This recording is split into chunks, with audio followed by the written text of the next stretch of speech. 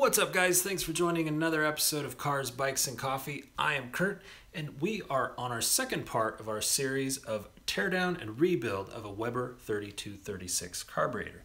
If you haven't seen the first part, hit the link above. So let's get into it.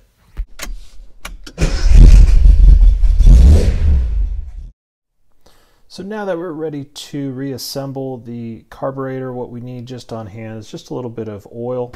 And what that's going to be for is for putting onto the shafts as they enter the body of the carburetor. So that's where we'll start. We will start by putting in the primary and secondary, and using the primary shaft, which has the little end here. We're going to just put a little bit of oil where it does contact the carburetor body. Then we will grab that spring that has the larger gauge wire, slide that on, and that's going to sit right on that ear, the end of the spring. Grab this plated, looks like a top hat, that goes in to the spring. And we need a tiny spring, and then we just need one of the nylon collars. And the primary is the smaller opening, and we're just going to slide that through, and there is a hole for the spring, the large spring. You just want to make sure that collar gets in there, and then pushing the spring down into the hole while pushing forward.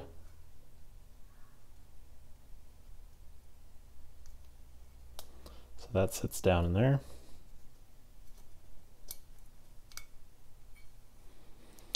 Then you'll take the other nylon collar, place that on the opposing end. And then of course we have one more spring that we're going to place. Just be careful it doesn't go flying across the room. Next, we're going to grab the secondary shaft. We will oil that one as well. Not a lot. That will also need the tiny spring. And then, of course, a nylon collar. We'll take the carburetor body and slide that shaft through. And the other nylon collar goes on. And then the second tiny spring. Then you will want this piece. This is so it can open the secondary. That will fit onto the key of the throttle shaft. Then we have the plated washer.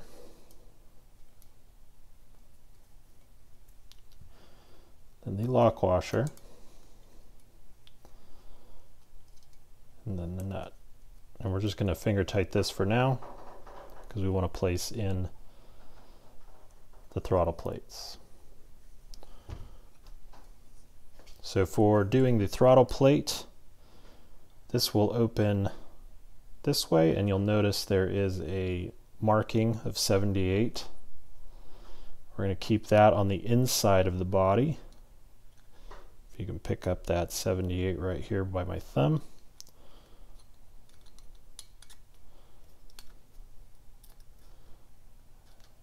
And just keep it perpendicular to the body. And then once it goes in, we're going to get our screws, place those in,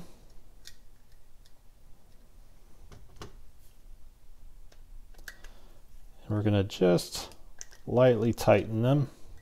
Now we did that finger tight. You want to make sure that the plate is fully closed, that there's no gaps showing on the sides. Once you have that, you can go ahead and tighten the bolts. Now once they're tight, you want to make sure that the throttle plate can spin and it doesn't get bound by the throttle opening. So we're going to go ahead and tighten this nut. For the primary throttle plate, we're going to go ahead and do that now before we place the linkages, just because they're a little bit more complex than the secondary. So we'll go ahead and do that in the same fashion, except in this case, the 78 goes on the inside as well. Now with having the large spring on the side, it will be a little harder to turn.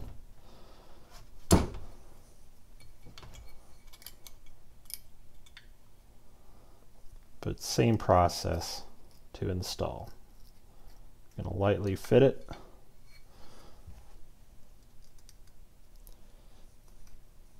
Install the bolts. And check that the throttle plate has no gaps. Move it a few times. And you'll want to ensure that the tiny holes, if you can see them, there they are, that they are covered when the throttle plate is closed. So we're good. So we'll tighten those down. So now we're going to go ahead and work on the linkages on the primary.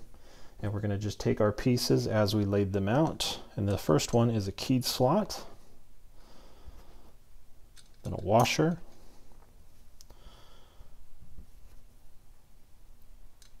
then this piece, and you'll notice this piece sits loose. That's because we need to use this guy that has, it's like a washer, has a small end and a large end.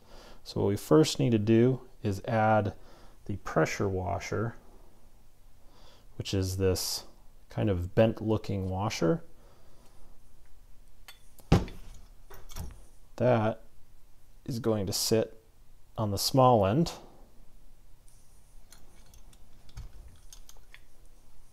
Small end is going to sit towards that last linkage that we just put, and it's going to, linkage is going to sit inside of that washer like so. So push that down. The next linkage, this is going to connect the primary to the secondary, and you'll notice this one is large as well.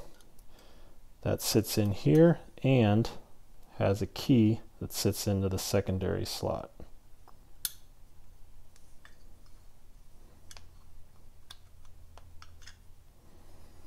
And then the piece sits on this side of the other linkage. We have another washer. Then we actually have the throttle. Then we have a locking washer that has this flat end. You'll want to make sure this is as flat as you can get it before installing. And then we have the nut.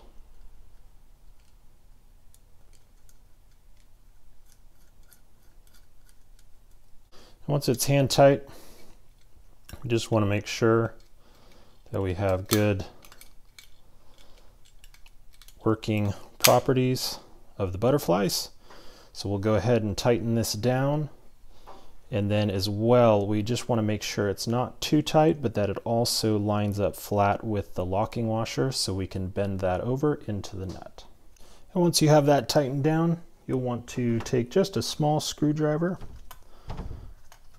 and tap this washer up against the face of the nut. And once it is bent, then you can use a punch. And then finally, we want to take this spring that has two eyes, and we're going to hang it off of this linkage and connect it to this linkage right here.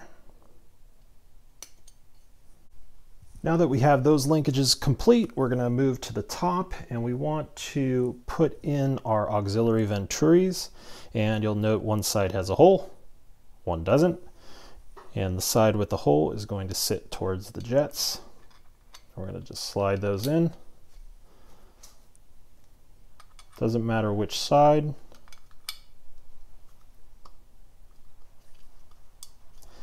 Sometimes one is easier than the other, just like the way they came out. If one is loose, like this one comes right out, you'll want to take a punch and very carefully just punch into the aluminum towards the venturi to tighten it up.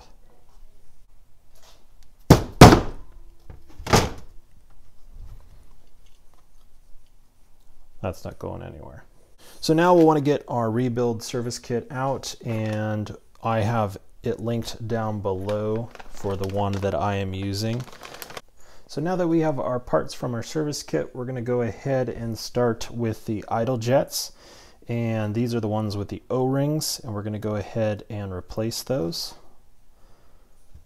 Those should be in your kit. I'm just going to slide those on. The idle jets are marked with a number, and this one is a 55, so this idle jet is for the primary, which, just to double check, there is our primary. So this side, so we're going to screw that in. Then we're going to flip this over and just always double check. This one says 50, which is for our secondary. And we're going to screw this one in. Now that our idle jets are in place, we're going to grab our emulsion tubes. These are the tall ones. One's going to be marked with F6, and the other one is going to be marked with F50. The F50, that one goes into our primary side, and that's going to slide in to there. And that makes F6 emulsion tube go in here. Now that the emulsion tubes are in, we have two others. The air jet, one is going to be marked 160 and the other is 165. The one marked 165, that goes into our primary, which we know is on this side. So we're just going to put that on top of the emulsion tube. And then of course, place the 160 air jet into the secondary and just tighten those down. Now that the air jets are in place, we're going to move on to the main jets, and the main jets are going to be down in the fuel bowl down here. Left side is going to be the 145, and the secondary will receive the 135. Now your jet sizes of all of these might be different if you're building for a different vehicle or a different engine. These are what are running on the 240Z, and tighten those down. With the main jets in place, now we want to place the accelerator pump jet and the delivery valve. And just a reminder, these have two copper, so it's a copper washer, then this piece, and then another copper washer. That's going to be installed right here.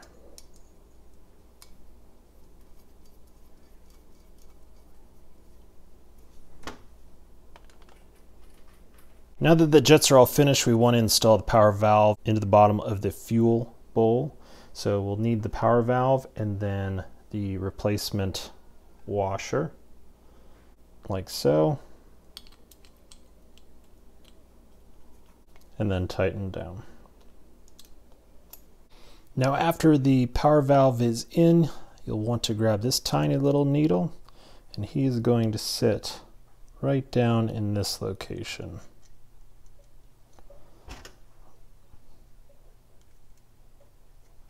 Now we're going to install the accelerator pump, and we need to have this spring, which is going to sit right in here. Then we have the new diaphragm, which we want to make sure is clean. That's going to sit like so.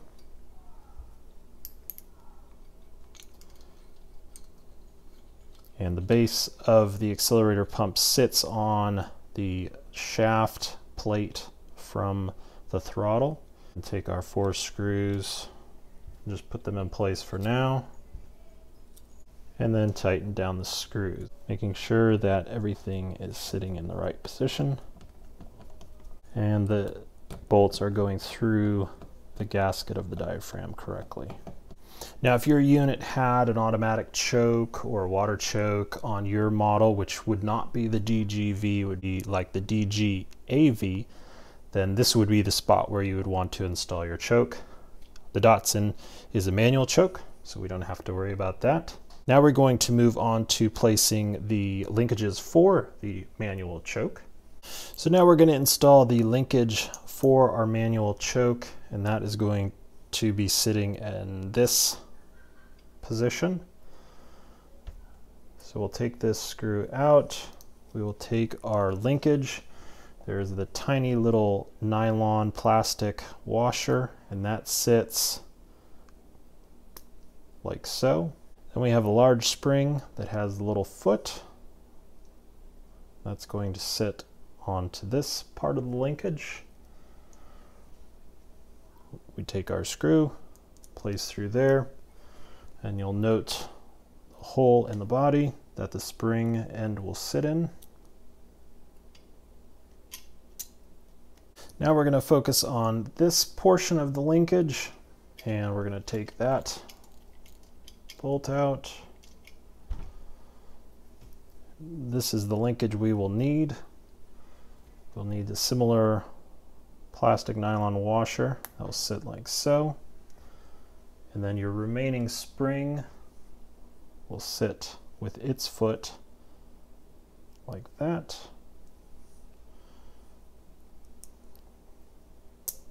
Place the screw in, and the hole for the spring is right here.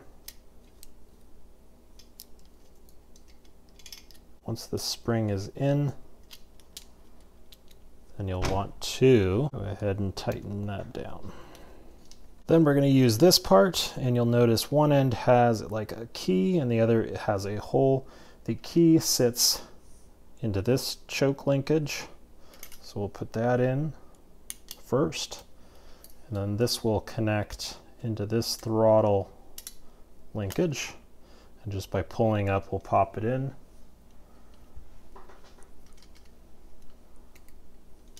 And then there is a tiny cotter pin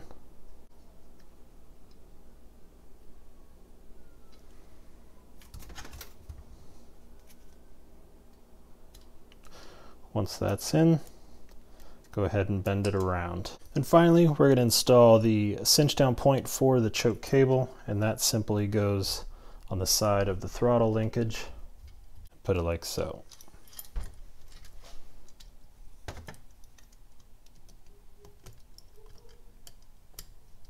And finally, for the body, we're going to install the idle mixture screw, which goes right below the choke.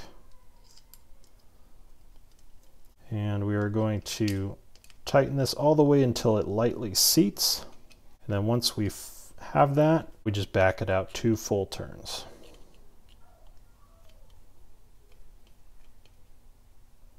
And finally, the idle speed screw, that's going to sit right behind the linkage, the throttle. And we're just going to screw that in until it touches this part of the linkage.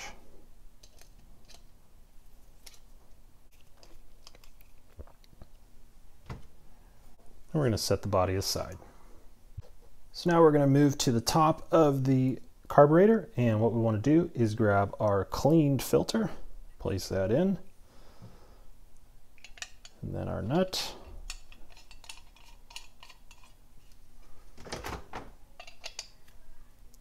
Tighten that down. We're going to grab our new float needle valve and its washer, and that's going to be installed right here. And tighten that up. Then we're going to grab our power valve diaphragm. That's going to be placed right here. You can reuse the old bolts or use the supplied depending on your service kit, and just tighten those down. Now we grab the new needle for the valve, place that in. We take our float and the pin, and we want to make sure that the tab of the float sits inside right here of the valve and then slide the pin to attach the floats like so. Now that we have the floats in place, what we want to do is adjust the closure, and so the best way to do that is to measure from the surface of the body to when it is fully closed. So you can see where the valve stops moving, right about there. In this case we're using the brass, so we want to make sure that the valve closes 41 millimeters from the bottom of the bowl to the surface of the carburetor body. If you have the plastic bowls, you want it at 35 millimeters. Now if yours is out of adjustment, then you would adjust this tab that the valve sits on, and you would bend it accordingly to get that right movement. So in our case, ours needs to be adjusted. So we're just going to push very carefully down on the center while pulling the float bowls up, and then testing and repeating until we see the 41 millimeters from the surface to the bottom of the bowl. Once you're happy with the settings on the float bowl, you're going to take the lower body and we're going to take our gasket. We're going to place that on, and then we're going to install the lid.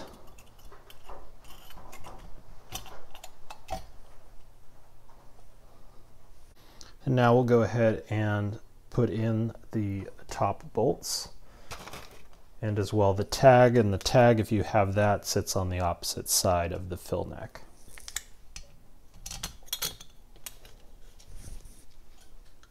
So now to install the choke linkage, we're going to grab the shaft and grab some oil, just very light.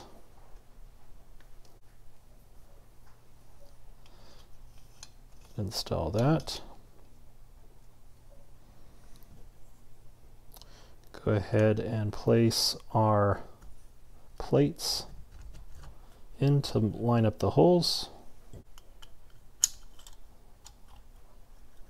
In this case, we're going to be replacing bolts that we used prior, and the bolts that we were using are M3s with a 0.5 pitch. What I want to do is just carefully, while keeping pressure on the throttle plate, to thread these in. And once you get the bolts tightened, you're going to go ahead and find these two plastic pieces, one that has a hole in it, and that's going to slide right into this spot right here. Doesn't matter which side, they're both the same. And then once that is in, you're going to take this piece, and that's going to basically be kind of a cap, and just make sure that is snug. Next we'll grab this linkage, and we're just going to feed it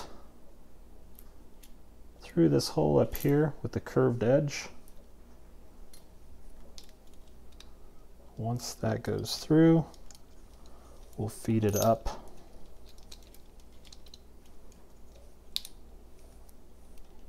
to that it sits right into this slot.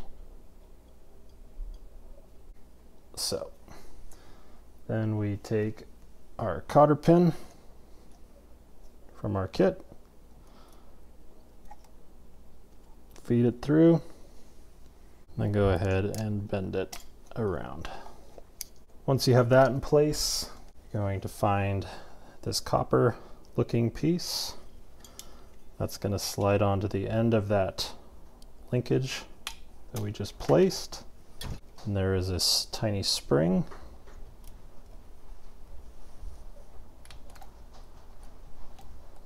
Then there is a plastic little hat.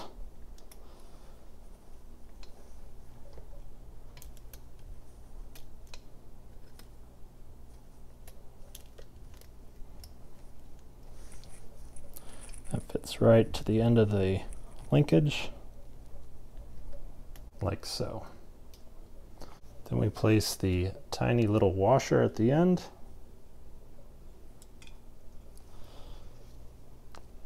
And the little cotter pin, which is locking, and that just slides on. I can show it right there. So now we have a rebuilt carburetor. So we finished rebuilding the Weber 3236 carb. So next up, we're going to be doing a full walk around and a drive of the 240Z, and then it's off to the 1974 260Z. So we're going to be doing a full coverage of build on that one. That's going to be from rotisserie all the way to finish, possibly to auction. Fingers crossed. Thanks again for watching. If you do like what you see, consider subscribing, and thanks again to all our new subscribers. See you next time.